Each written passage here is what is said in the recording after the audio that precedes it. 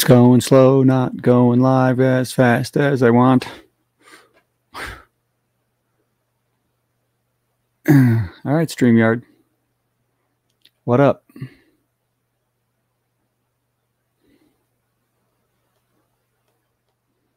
Yeah. Okay. Let's see. I'm going to look at the people's faces. Not good. Hey, Johnny Depp. Johnny Depp news. Johnny Depp is in London suing the Sun tabloid for calling him a wife beater because of his ex, Amber Heard, leaked stories about abusive behavior after their split. Now, Depp in court admitted to drinking, taking coke, taking pills. He was addicted to painkillers, plus addicted to roxycodone, and he had long periods of blackouts, which doesn't necessarily explain his abuse of Heard, but does shed some light on his performance in Alice Through the Looking Glass. Hey. I did it. I don't know. I didn't like that. 1,000 Questions is an entertaining discussion of marriage. We aren't telling you to do or feel or change anything about your life. Really, just listen and enjoy. And if you need real help, find a professional for your specific problem. We don't know you. How could we speak to your deal? Okay, have fun.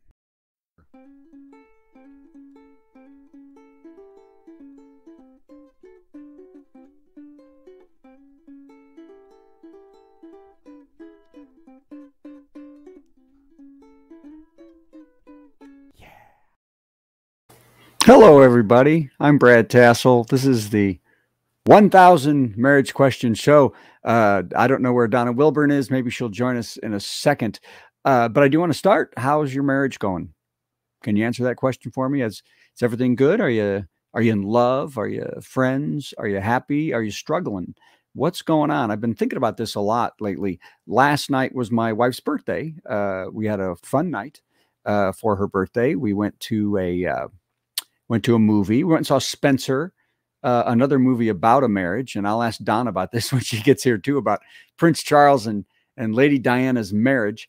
And we had dinner and we came home, and I just couldn't get over how contented and happy and thrilled I was with my situation after seeing such a scary one. So here's Donna, everybody. Hey, Donna, how you doing? Good.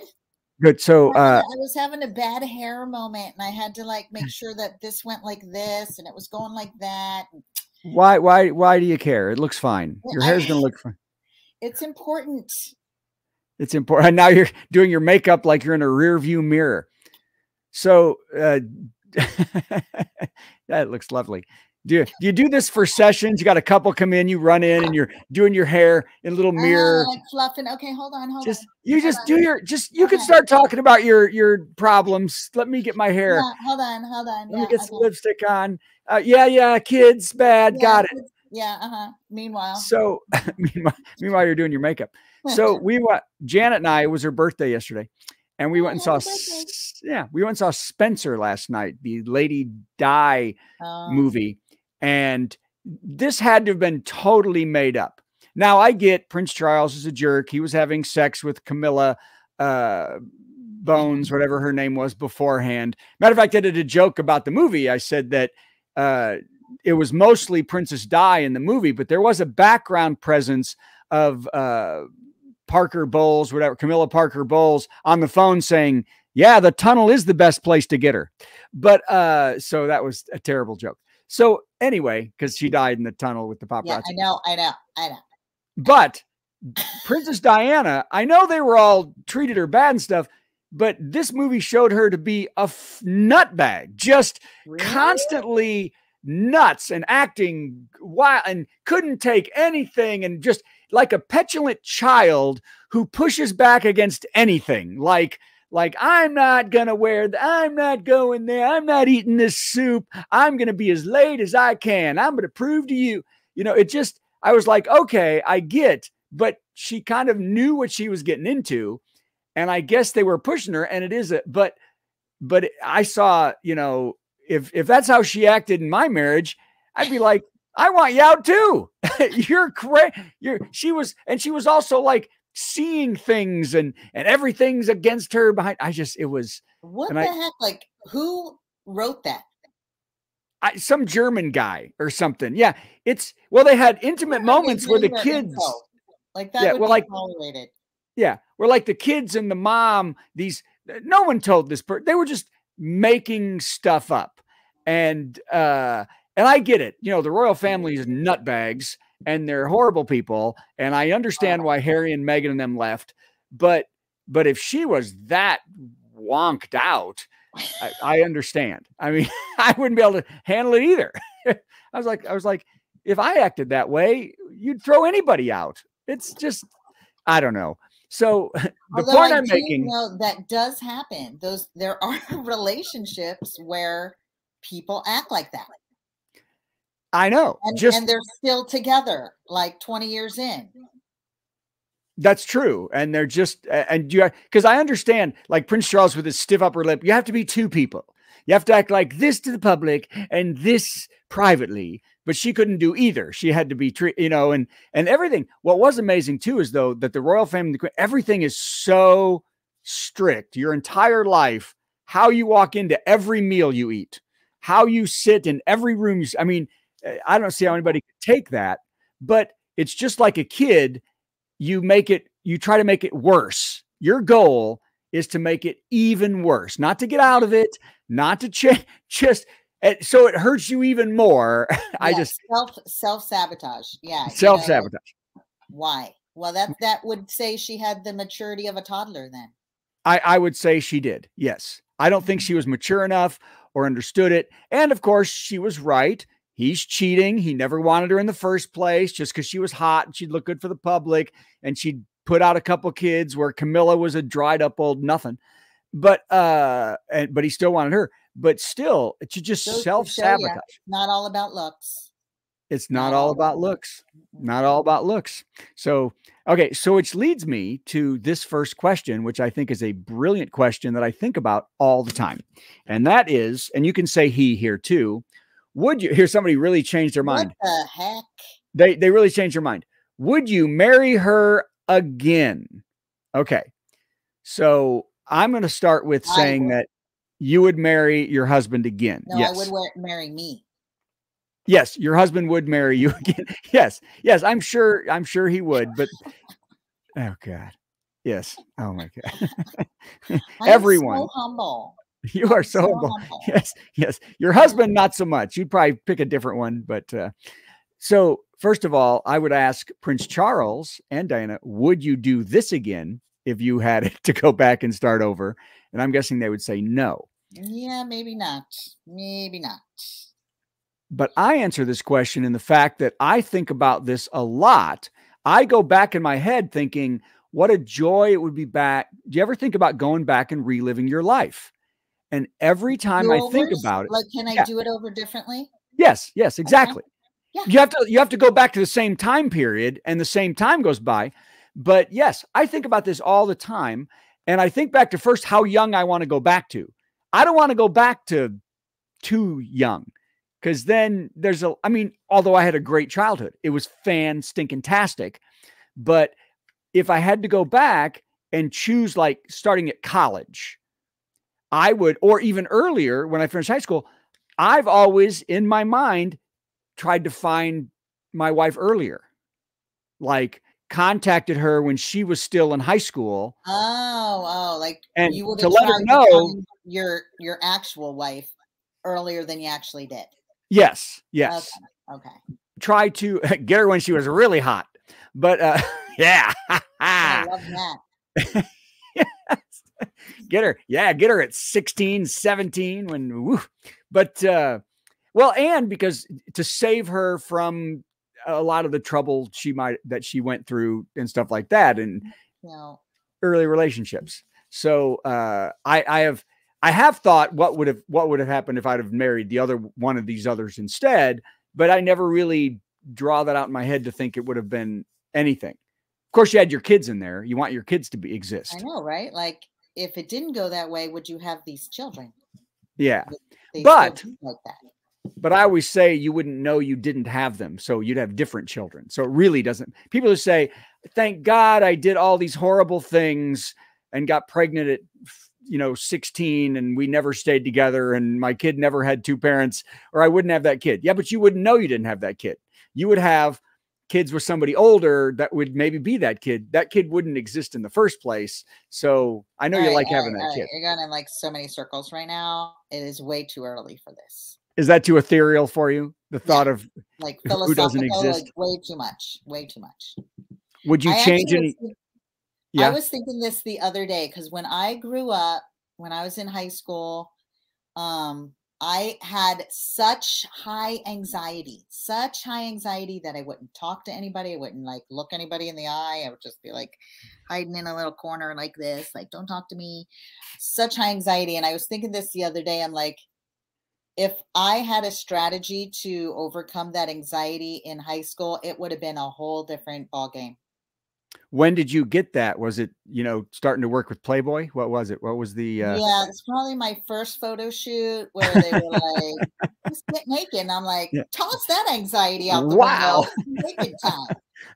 No, I would say probably in my 30s I started coming out of it. And by the time in my 40s, I was like really had let go of it. But like I could have had a really fun teen years. I did nothing. Yeah. I did not go to one dance. I did not go to one activity. I did not have any friends. I did not have boyfriend, girlfriend, didn't do homecoming, didn't do prom. Oh my gosh. Yeah. And all just because of anxiety. Mm-hmm. What were you scared? Have you looked into the fact? What were you scared was going to happen if you did those things? No, I was scared of human contact. Like I was scared of talking to people. I was scared that, like, I don't know. I had a very emotionally intense mother who humans were scary to me. So I would avoid humans. How did your mother, she was emotionally intense, but how would she make you scared of was she overbearing? Was she, no, she's what crazy. Was she doing? She was crazy. She's a crazy Turkish lady who she was, by the way, you were there when she passed away a couple weeks ago. Yeah. Okay. So she very loud, screaming, aggressive, crazy, hitting you with random objects, like just crazy. Well, and because they've done studies too about young boys who have aggressive mothers who are trying to make them tough, do just the opposite. They turn their boys into scared wimps because the mom is so aggressive. I would say my brothers probably have a sensitivity to female emotion. Like it's not something they want to hang with. But I think the boy has the option to go. We did have a dad. So I think they leaned more towards the aggressive response to drama versus the, they don't do this. De-escalation. Yeah. Or being submissive. Like, I'm out of here, like that kind of thing. Well, because in my house, there were no rules growing up. Just do whatever you want. You're fine. Parents very calm. There should have been maybe more requirements of us.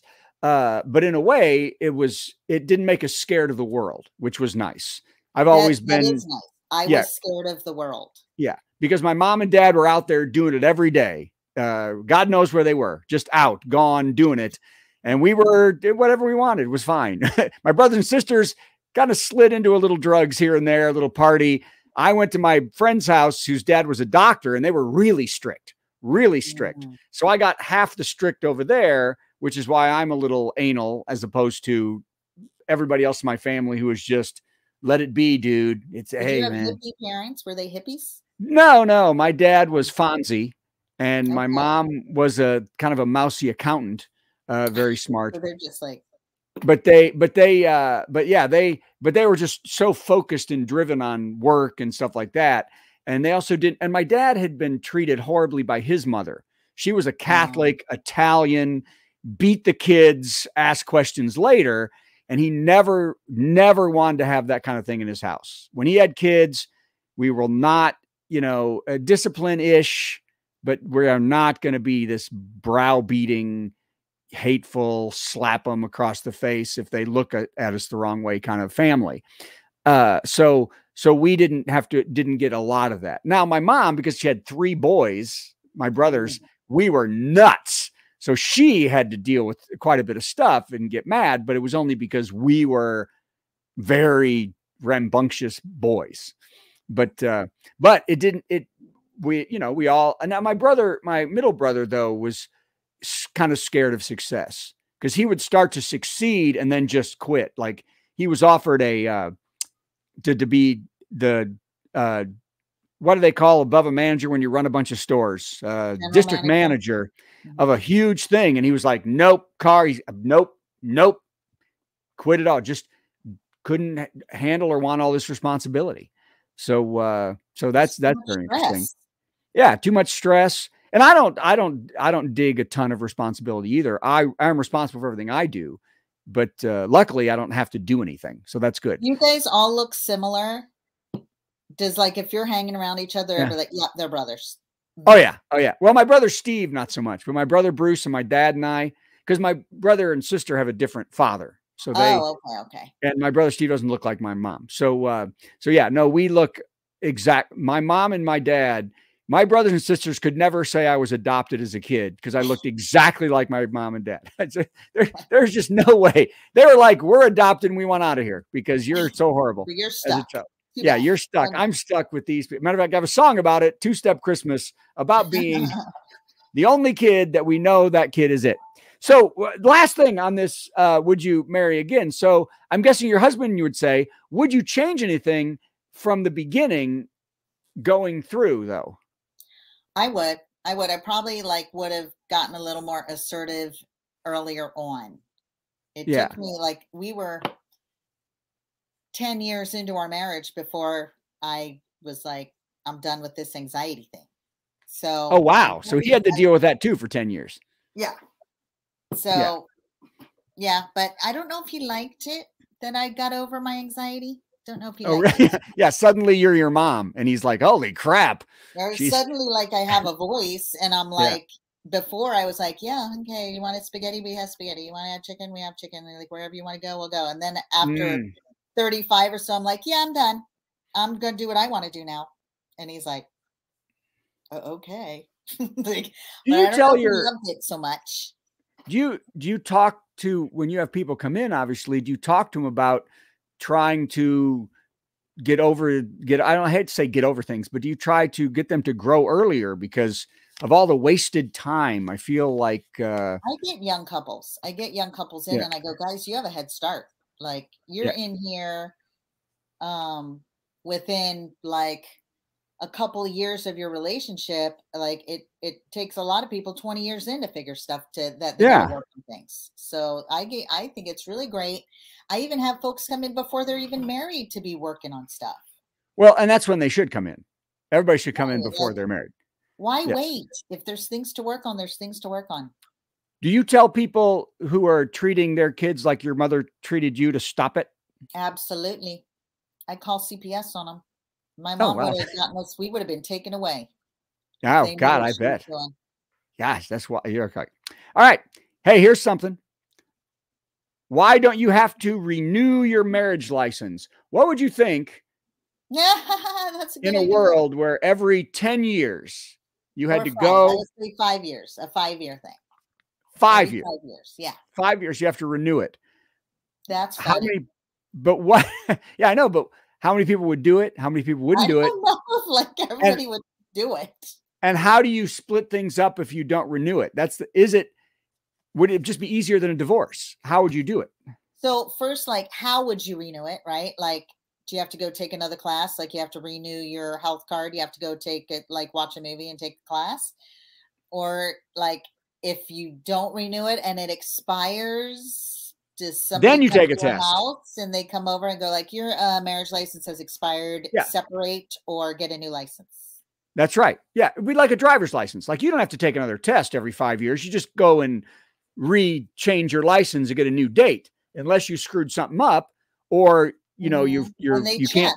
Did you screw anything up? No. Can you check your rubella? Yeah. But if it does lapse, maybe you'd have to go through something and you would have to, but how do you separate? Because you have all this stuff in common together. The government decides who gets what. If you let it lapse, you don't decide how to split things up. maybe there's like a protocol. Yeah. You have an expired license. This is what we have to do. Or you have to pay double to get your license renewed, or go to 2 classes instead of 1. Yeah. Well, and your kids, what happens to the kids? I think they go to the state. I don't know. There's something in there. Oops. Yeah. I don't know. That'd be interesting, though. I'm doing all questions like this today. Okay. Is marriage everything you thought it would be? I would say it is way better than I thought it would be. It is way before, like a good example growing up. Yeah, me either. My parents got divorced at 17. I didn't know, Right. my grandparents stayed married. That's one of the only marriages around me that was stayed together. But my grandma was so brutal to my grandpa just all the time. He loved her so much, and she was just brutal. Now, I did see other relationships that went well, and I looked at those. But yeah, I can't. Not till later, right? So when you're younger, you only see really. Well, I guess you can see family member relationships. Like I have a lot of aunts and uncles, and grandparents. The grandparents had 9 kids. So I would see how different relationships were. And I just thought mine was like the one, my parents had the rotten apple in the bucket, toss that out. Look at all these good ones.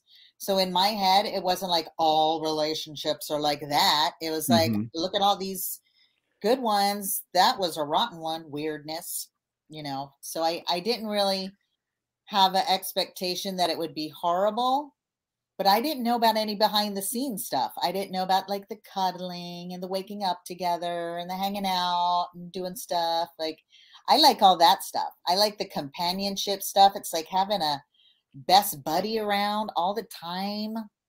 You're never like alone. It's nice. Well, and you're always connected to somebody. And that's exactly what I was looking for, because we had very little affection growing up. My parents, and it's why they got divorced, they were basically business partners. Now, I don't think my mom wanted that, but my dad wasn't and that's all I basically saw growing up. So to have this affection, to have somebody, especially like my wife, who's very, cuddly, touchy, rub me, do my feet, stuff like that, was just because I'm not that way with most people. People come up to hug me. I'm like, but to have that, and to have somebody that is so accessible, to be right there, you always have to reach out to have next to you, and to share that, as how anybody would then give that up for a bang in the office cloakroom. I don't get it. I just don't get it. No matter how exciting that might be. It's a high. When people are doing that, either they're starving, like their relationship is so bad that they get none of that connection, and they just like, I call it like, if you're starving and someone throws you a piece of bread, you're going to jump on it. Yeah. Okay. And then they're just like a gambler. It's just this. It's a high. It's like this. Well, it's almost, but there's also a danger to it, and it's that fight or flight. You get endorphins just pumping through your body, and it just takes over. But and I have no care for those endorphins in my body. I just don't need it. Don't want it. Don't want it. Okay. Seeking type. No, as you know, from seeing me the only time in my history that I was high. I am a high seeking type. Oh, really? I love daily highs. Like I love the highs. So well, no, I like good things that make me feel good. I just don't want artificial or drama ones. Well, highs are highs. Like you can so here's the thing, like healthy, give me an example. Healthy, normal people can be like, oh yeah, that's a high. I feel good. That's good. Certain brains are like, that ain't enough. That ain't enough. I need more than that. I need it to be up here. Now I need it to be up here. And they end up crossing lines. You're like, nope, this is good enough for me. And I'm in that area. I do like my highs, but they don't need to be crazy highs. They just like, yeah, that was a really nice meal. Or, oh, look, I got myself a cute shirt. And, you know, like that's a feel good, a little high I know moment. I'm fine with that. Yeah, I get a chai fine. tea. I get a chai tea and a little egg white bite. It's a high. Now, if I get a chocolate croissant, I feel bad the rest of the day. So I'm like, oh my God, I just had a You enjoy chocolate. the high, but there was a Yeah, hangover that too comes with it. much. The Too much. fall from That's having a a, lot. A oh my chocolate God, croissant, way too crazy. way too freaking crazy. So, but yeah, I don't understand. These people that have to have this. It's like people who smoke a ton of pot or people that do, although I do believe wiring. that it's brain. It's yeah, not like, oh, I just want to be, an addict. Like it's yeah. the brain wiring that either doesn't register the little highs where they're like, I don't even feel it. I got no feel good moment in that. They need it like that. Or it's a broken brain from trauma, childhood trauma, brain trauma, whatever, that the brain is not registering and being okay with. It's like people who eat too much because a certain hormone, that leptin or whatever, isn't telling them they're full. So they just keep eating because their brain isn't saying I'm full until their stomach is exploding. And then you're like, oh, I guess I'm full now. That's like with highs too. The brain doesn't always register highs appropriately. And it'll be like, not high yet, not feeling it yet, until they're like, off the charts. And then they're like, okay, now I feel it. Yep. I got none of that. And I just talked to my dad before the show, 86. And he goes, yeah, I've, again, never had a bad day. You know what I mean? Never. And my dad has found people who have shot themselves in the head, my brother, but he doesn't, like me. We don't take that as a personal trauma. You know what I mean? I can feel that for somebody else and I can say, I want to help you. But so many people are affected personally by things that happen to other people that you see or deal with. And those people make bad first responders, by the way. And, but, and that's, you see a lot of PTSD from people who have experienced things that other people have experienced them, but they were there. And that. I'm going to private chat you a link to this is the brain and what the brain does and why it's wired like that. Yeah. Okay. Yeah. Okay. Well, we only have 4 minutes. So I want to go to the quiz. Am I a bad husband? Of course, from, as we know, the worst site. There, you don't need a quiz. Like just, yes. The answer is yes. The answer is yes, no matter what. Number 1, your wife bought crystal glasses for both of you to share a good whiskey. How do you react? I'd wash them, pour us a drink, ask her to mind her expenses. Not react. I get angry when she buys expensive crockery. First of all, crockery. Yeah, I don't think that counts as crockery. Glassware, maybe. Glassware, but crystal glasses first to share whiskey. I get angry, or even asking her to mind her expenses. Hey, you better mind your damn expenses. I am sure that you would say A. I would say A. I would say A, but I wouldn't wash the glasses. I would not.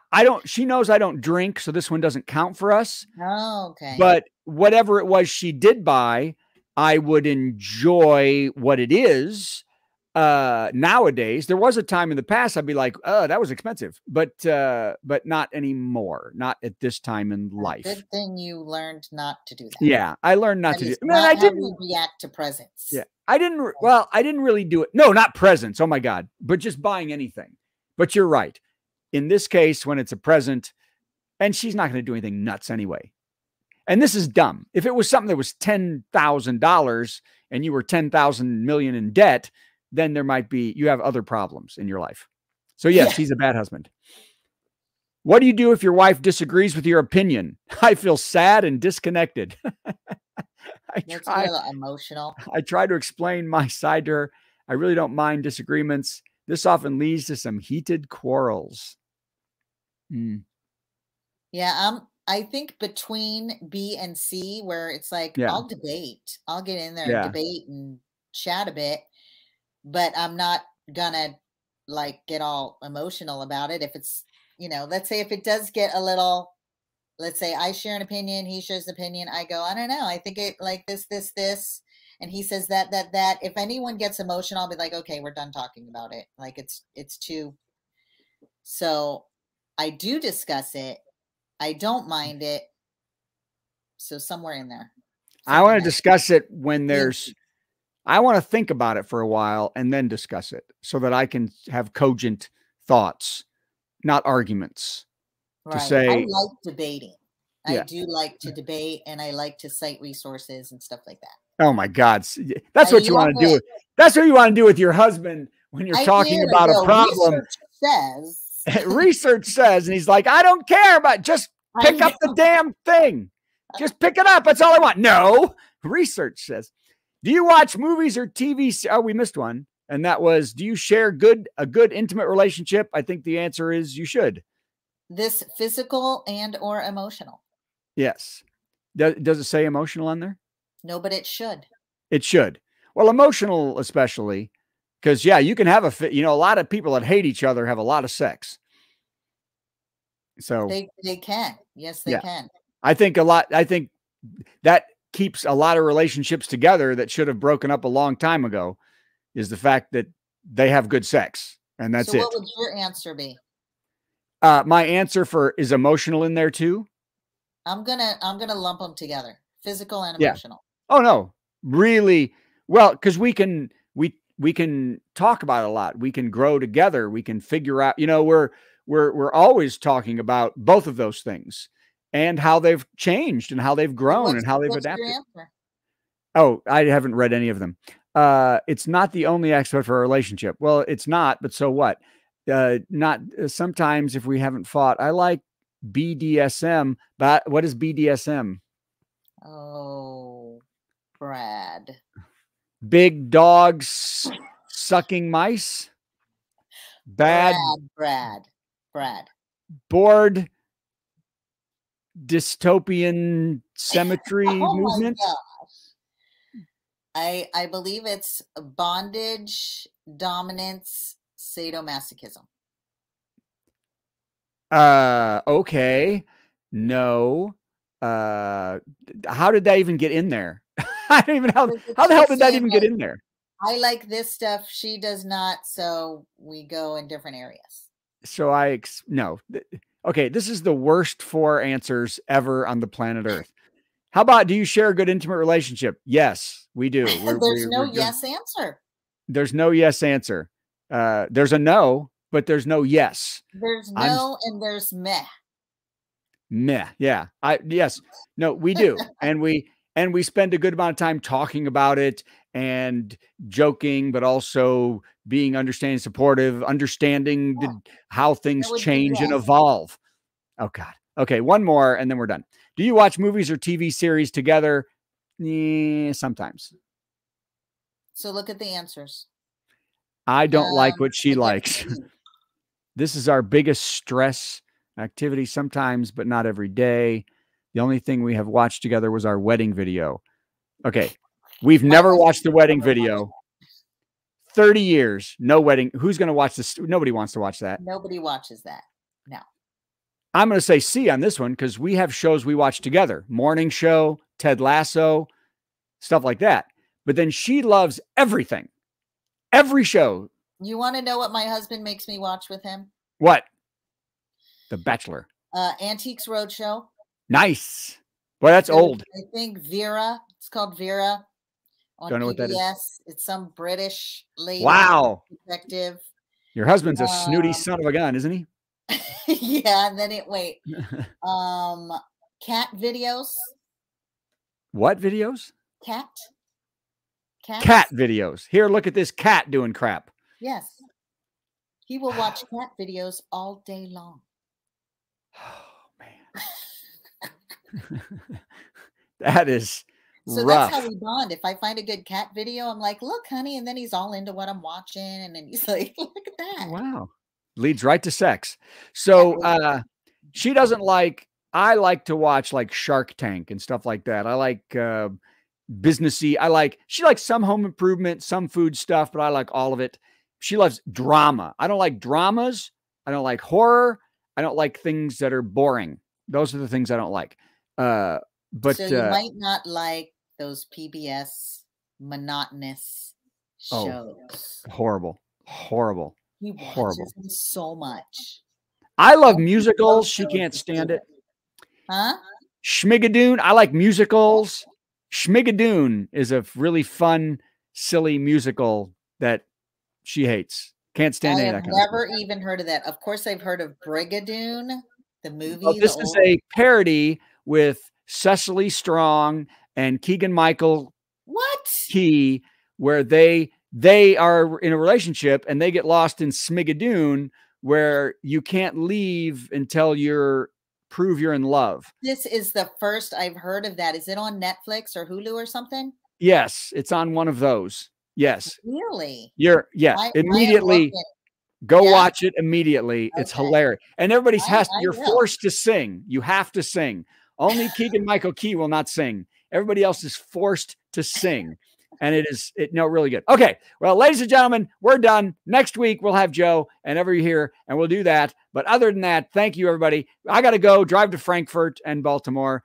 Donna will actually next week get her hair done and put on some clothing. It'll be great.